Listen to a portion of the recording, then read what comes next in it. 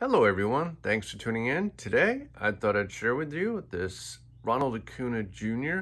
painting from the past.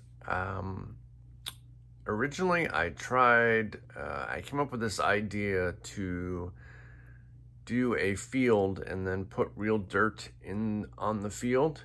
Unfortunately, that did not work out very well. When I had worked on it in the past, the dirt didn't work out for it, so I had to scrape it all off, and instead I created splatter and everything to make it look like actual dirt. As you can see here, there's a lot of speckles and looks like dirt here in motion as he's sliding into the base. This picture might look familiar to you if you've seen my Topps Gallery cards. I did a similar design in the past. I had always wanted to make a bigger one, and I believe this will eventually have, someone's going to put epoxy on it, and it'll be nice and shiny, and then I will either be holding on to it or selling it. I'm not certain yet, but I just wanted to do a quick video with you and share it with you. Here's my favorite inspector of art, and here you can see all the detail. It's a detailed chain with all the links.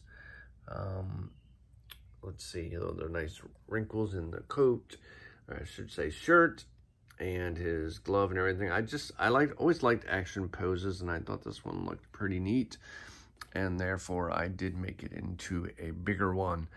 So I know some of you followers are baseball fans, so I just wanted to share this one with you. There are a bunch of other paintings I'll be sharing with you. I've actually amassed a huge collection of both sports art and Disney art that I've done within the last 15 to, actually more like 10 years ago. I started doing a massive amount of artwork for myself because I knew my health wasn't always going to be good.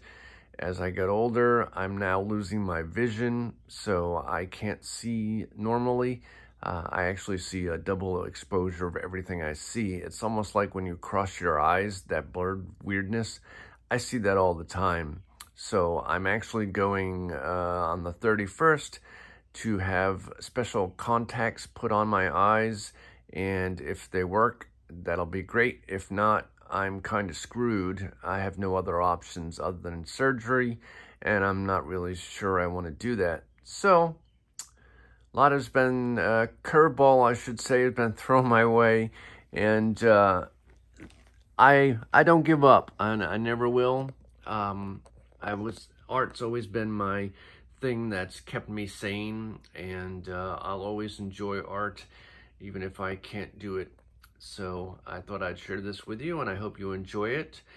Feel free to make any comments, and even if you're interested in the piece, I can let you know if I decide to sell it and so on. So thanks for checking this video out, and make sure to subscribe because there will be more videos soon. Like I said, I have hundreds of paintings I haven't shared with anyone yet, so I'll be sharing those with you later on. Bye-bye.